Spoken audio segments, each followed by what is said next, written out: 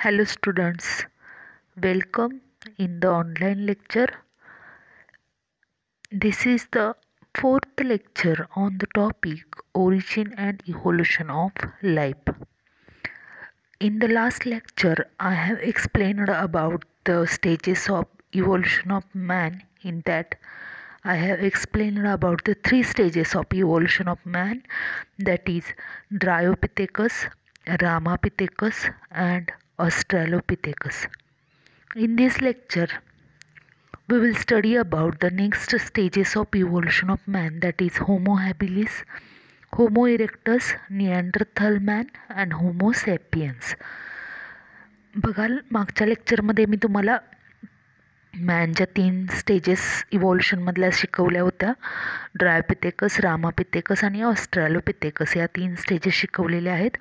या लेक्चरमध्ये आपण पुढच्या राहिलेल्या ज्या 4 स्टेजेस आहेत इव्होल्यूशनच्या, ज्या तुमच्या बुकमध्ये दिलेल्या आहेत, होमो हॅबिलिस, होमो इरेक्टस आणि निअँडरथल मॅन आणि होमो सॅपियन्स, या स्टेजेसची माहिती आपण घेणार आहे. तर सुरुवातीला बघूया होमो हॅबिलिस. होमो हॅबिलिस ही जी स्टेज आहे मॅनच्या इव्होल्यूशनमधली 4th स्टेज, तिचा ॲपिअरन्स कसा होता? Handyman like. याचा ॲपिअरन्स हँडीमॅन लाईक होता, म्हणजे जसं म्हणूया की टूल मेकिंग मॅन जो आहे, हँडीमॅन ज्याला म्हटलं जातं, त्याच्यासारखं त्याचा ॲपिअरन्स होता. Next site of fossil record. Site कुठं आहे, कुठं सापडलं याचं जे स्केलेटन आहे ते आफ्रिकामध्ये सापडलेलं आहे, टॅन्झॅनियामध्ये. Old we George, टॅन्झॅनिया in Africa या ठिकाणी त्याचं फॉसिल सापडलेलं आहे, होमो हॅबिलिस या स्टेजचं मॅनच्या इव्होल्यूशनमधल्या. टॅन्झॅनिया in आफ्रिकामध्ये old we George, टॅन्झॅनिया in Africa या ठिकाणी सापडलेला आहे. नेक्स्ट पिरियड बघा, हा मॅन कधी इव्हॉल्व झाला असेल किंवा कोणत्या काळात तो जिवंत राहिला असेल, तर लेट प्लायोसिन और early Pleistocene, 2.5 to 1.4 million year ago. हा मॅन जिवंत असणार आहे, त्यावेळी तो अर्थवरती अस्तित्वात असणार आहे.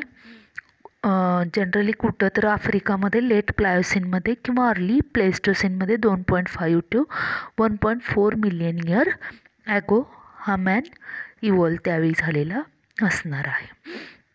नेक्स्ट बघूया याची स्केलेटल फीचर्स कसे आहेत. स्केलेटल फीचरमध्ये पहिलं स्केलेटल फीचर कसं आहे बघा, lower jaws dentition was like that of modern man. खालच्या जबड्यावरती असणारं जे डेंटिशन आहे, जे अगदी सिमिलर आहे कुणासारखं, तर मॉडर्न मॅनसारखं. नेक्स्ट बघा, बायपेडल लोकोमोशन. बायपेडल लोकोमोशन म्हणजे तो सरळ 2 पायावरती चालू शकत होता. नेक्स्ट बघा, cranial capacity was about 650 to 800 cc. त्याची क्रॅनियल कपॅसिटी किती आहे, तर 650 to 800 cc एवढी त्याची क्रॅनियल कपॅसिटी होती. नेक्स्ट बघा, स्पेशल फीचर काय होतं या मॅनचं, तर probably did not eat meat, मीठ खात नव्हता, मांसाहार करत नव्हता. Made tools from stones, Nick named handyman. हा जो मॅन आहे त्यानं सुरुवातीला होमो हॅबिलिस, हॅबिलिस मीन्स हँडीमॅन म्हटलं जातं याला, यानं सुरुवातीला दगडापासून हत्यारं बनवायला सुरुवात केली. म्हणजे याच्या ब्रेनची साईज थोडीशी मोठी आहे ॲज कम्पेअर्ड टू ऑस्ट्रॅलोपिथेकस. ऑस्ट्रॅलोपिथेकस मॅनपेक्षा याची ब्रेनची साईज मोठी असल्यामुळे ह्याच्यामध्ये कोणती डेव्हलपमेंट झाली, तर याच्यामध्ये टूल मेकिंग सुरू झालं. या मॅननं सुरुवातीला टूल तयार करायला, हत्यारं बनवायला सुरुवात केली. हत्यारं बनवायला सुरुवात केली हे त्याचं वैशिष्ट्य आहे, म्हणून ह्याला निकनेम दिलं गेलं जे हँडीमॅन असं आहे. हँडीमॅन असं याला म्हटलं जातं. ऑब्जेक्टिव्हसाठी लक्षात ठेवा, handyman is the nickname of homo हॅबिलिस. Homo हॅबिलिस he G stage आहे मॅनच्या इव्होल्यूशनमधली, त्याचं निकनेम काय आहे, हँडीमॅन आहे. नेक्स्ट स्टेज जी आहे, सॉरी ही 5th स्टेज आहे. The 5th stage of evolution of man, that is Homo erectus. Homo erectus he next stage आहे मॅनच्या इव्होल्युशनमधली. Appearance like that of the ape man, some characters like that of ape and some characters like that of the man. That's why appearance is ape man. Next, site of fossil record Java and packing. जावा आणि packing ह्या ज्या 2 site आहेत generally कुठं तर जावामध्ये आणि पेकिंगमध्ये ह्याच्या फॉसिलचं record केलेलं आहे. नेक्स्ट बघा, पिरियड कधी हा मॅन इव्हॉल्व झाला किंवा कधी तो लाईव्ह असेल. Middle of Pleistocene epoch, that is 1.5 million years ago. हा मॅन लाईव्ह कधी असणार आहे तर 1.5 मिलियन इयर्स ॲगो हा लाईव्ह असणार आहे.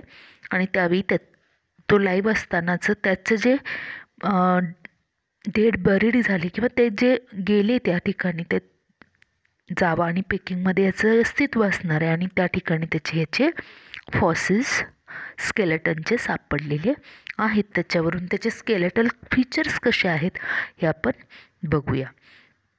स्केलेटल फीचर्स बघूया. फर्स्ट बघा, 5 feet इन हाईट, प्रोग्नॅथस फेस. ह्याची उंची जवळपास 5 फूट एवढी होती आणि प्रोग्नॅथस फेस होता त्याचा पुढं ढकलल्यासारखा, ज्याप्रमाणे एपमध्ये असतो त्याप्रमाणे प्रोग्नॅथस फेस होता याच्यामध्ये. Next, massive jaws, huge teeth. This character is also like that of the app. Massive jaws असणं आणि ह्यूज टीथ असणं हे character like that of the app याच्यामध्ये दिसत होतं. Next, Boney eyebrow ridges present. याच्यामध्ये आयब्रो रिजेस बोनी होत्या, त्याच्याबरोबर याच्यामध्ये चीन अब्सेंट होती. हे कॅरेक्टर कुणासारखं याच्यामध्ये दिसत होतं तर एपसारखं. नेक्स्ट, इरेक्ट पॉश्चर, सरळ 2 पायावरती उभं राहू शकत होता आणि बायपेडल लोकोमोशन करू शकत होता, 2 पायावरती चालू शकत होता हा मॅन. त्यामुळे इरेक्ट पॉश्चर होतं, लुंबार कर्व याच्यामध्ये प्रेझेंट होता. हे कॅरेक्टर्स मॅन लाईक त्याच्यामध्ये प्रेझेंट होतं. क्रॅनियल कपॅसिटी याची किती होती बघा, 900 cc. क्रॅनियल कपॅसिटी याच्यामध्ये 900 cc एवढी होती. 900 cc एवढी क्रॅनियल कपॅसिटी असल्यामुळं या मॅननं कशाचा शोध लावला तर स्पेशल फीचर बघा, प्रोबॅबली एट मीट, मांसाहार करत होता. ओमनीहोरस होता, means it on plant as well as animal material. Might have used fire. Homo erectus या मॅननं सुरुवातीला अग्नीचा शोध लावला. होमो इरेक्टस या मॅननं, म्हणजे प्रत्येकाचं वैशिष्ट्य आहे. होमो हॅबिलिस, हँडीमॅन ज्याला म्हटलं आपण, त्याचं स्पेशल कॅरेक्टर असं आहे की त्यानं सुरुवातीला टूल मेकिंग केलं. त्यानं सुरुवातीला हत्यारं बनवायला सुरुवात केली. नेक्स्ट, होमो इरेक्टस हा जो मॅन आहे त्यानं सुरुवातीला अग्नीचा शोध लावला. हे त्याचं वैशिष्ट्य आहे. त्यानं काय केलं, अग्नीचा शोध लावला. त्याच्याबरोबर होमो इरेक्टस हा जो मॅन आहे त्यानं केव्जमध्ये राहायला सुरुवात केली. हेही त्याचं वैशिष्ट्य आहे. त्यानं गुहेत राहायला सुरुवात केली. हेही त्याचं वैशिष्ट्य आहे. होमो इरेक्टस, 5 फूट एवढी उंची, प्रोग्नॅथस face, massive jaws, huge teeth, chin absent, erect posture, bony eyebrow ridges. These are the characters or skeletal features present in the Homo erectus man. Next जी पुढची जी स्टेज आहे, 6th स्टेज जी आहे Neanderthal man. ह्याची genus आणि spaces जर बघितली आपण ती कशी आहे तर होमो निअँडरथेलिस हे त्याची जीनस आणि स्पेसिस आहे. होमो निअँडरथेलिस. आता निअँडरथल मॅन जो आहे त्याचं फॉसिल निअँडरथल व्हॅलीमध्ये जर्मनीमध्ये सापडलं गेलं, म्हणून या मॅनचं नाव निअँडरथल मॅन असं पाठवलेलं आहे. निअँडरथल व्हॅलीमध्ये याचं फॉसिल सापडल्यामुळं ह्याचं नाव निअँडरथल मॅन असं आहे. ॲपिअरन्स कसा होता बघा या मॅनचा, ॲपिअरन्स advanced prehistoric man. Advanced man जो आहे त्या प्रकारे याचा ॲपिअरन्स होता. नेक्स्ट बघा, कधी याचं फॉसिल कुठं सापडलं? Site of fossil record Neanderthal valley, Germany. Neanderthal व्हॅलीमध्ये जर्मनीमध्ये याचं फॉसिल सापडलं. मगाशी सांगितल्याप्रमाणे निअँडरथल मॅन नाव ठेवण्यापाठीमागं रिझन याचं फॉसिल निअँडरथल व्हॅलीमध्ये सापडलेलं आहे. कधी हा मॅन लाईव्ह असेल? Period late Pleistocene epoch, that is 10,000 lakh to 40,000 years ago. हा जो मॅन आहे 1 lakh to 40,000 years ago live असणार आहे. 1 lakh to 40,000 years ॲगो हा कसा असणार आहे? लाईव्ह असणार आहे. आणि त्यावेळी तो निअँडरथल व्हॅलीमध्ये किंवा त्या ठिकाणी जर्मनीमध्ये तो त्याचं अस्तित्व असणार आहे. त्यामुळे त्या ठिकाणी त्याचं काय सापडलेलं आहे? फॉसिल सापडलेलं आहे. आणि मग त्या फॉसिलवरून त्याचे स्केलेटल फीचर्स कसे होते याचा स्टडी केला गेला आणि ते कसे आहेत हे बघूया आपण. Skeletal features of Neanderthal man. Heavy built, short prominent eyebrow ridges, low forehead.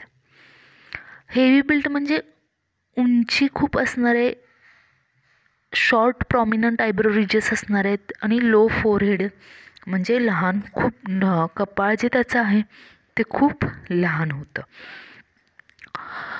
Next बघा, डीप जॉज, चीन अपसेंट.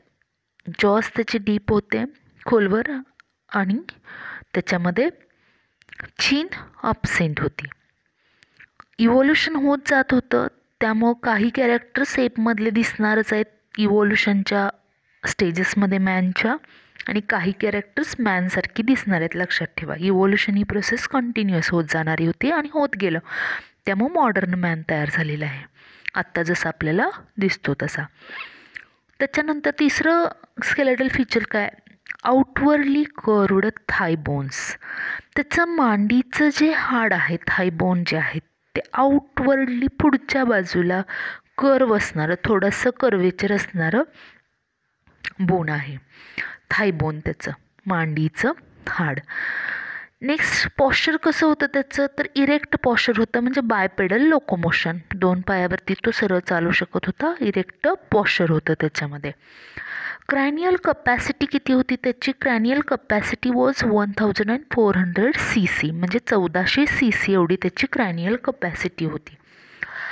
आता निअँडरथल मॅनविषयी जर सांगायचं झालं तर हा मॅन खूप ॲडॅप्टेड होता कोल्ड रिजनमध्ये राहण्यासाठी.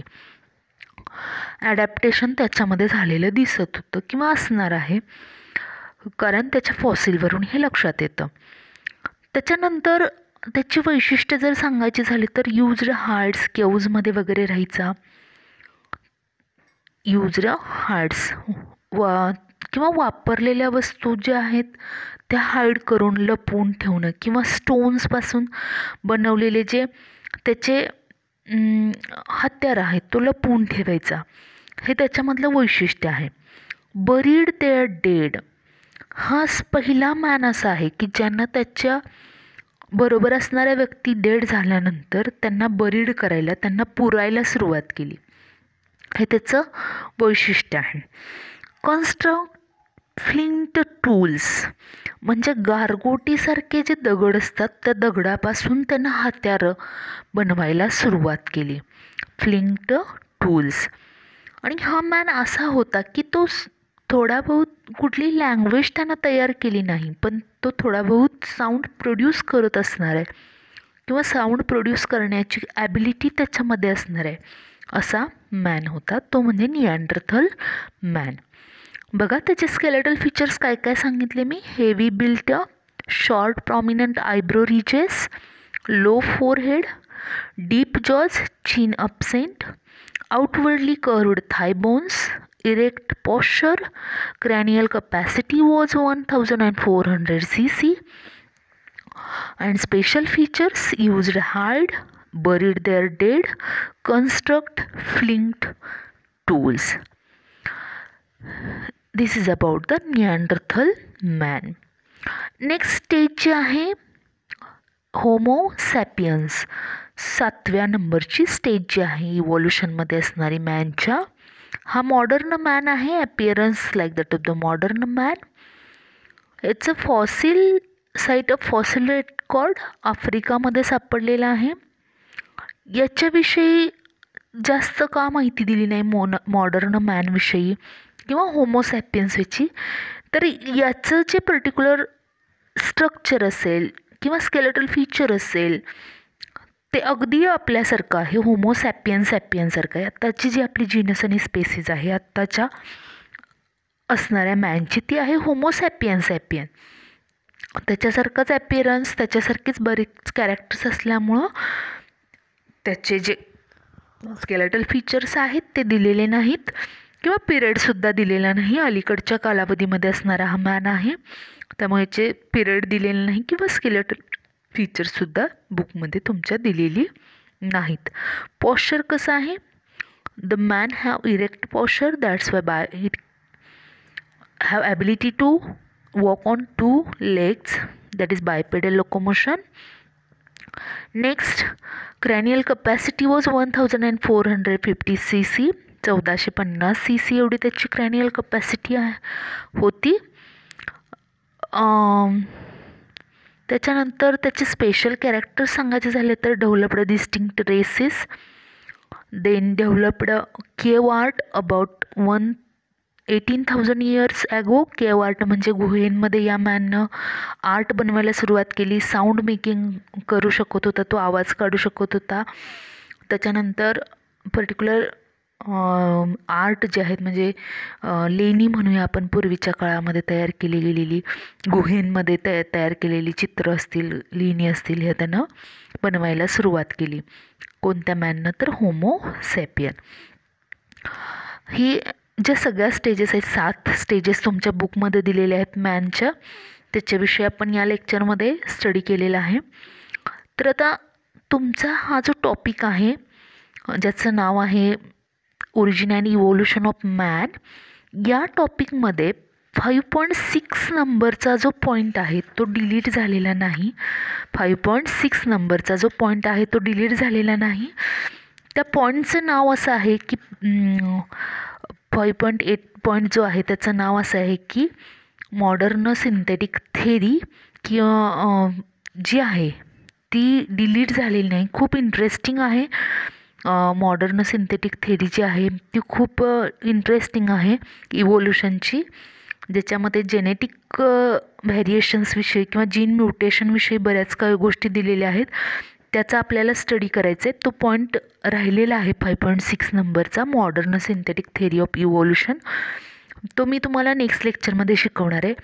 हा पॉईंट सुरुवातीला मी का सुरू केला, ह्युमन इव्होल्युशन, सलग एकच पॉईंट शिकवून होईल. ह्युमन इव्होल्युशनशी रिलेटेड असणार, त्याचं क्लासिफिकेशन असेल, एप आणि मॅनमधला डिफरन्स असेल, त्याच्या इव्होल्युशनच्या स्टेजेसमधलं कॅरेक्टरिस्टिक्स असतील, हे सलग शिकवून झालेले आहेत आपले. आता आपण 5.6 नंबरचा जो पॉईंट राहिलेला आहे modern synthetic theory of evolution या टॉपिकमधला, तो मी तुम्हाला नेक्स्ट लेक्चरमध्ये सुरू करणार आहे. तर या लेक्चरमध्ये आपण इथंच थांबतो आहे. थँक्यू.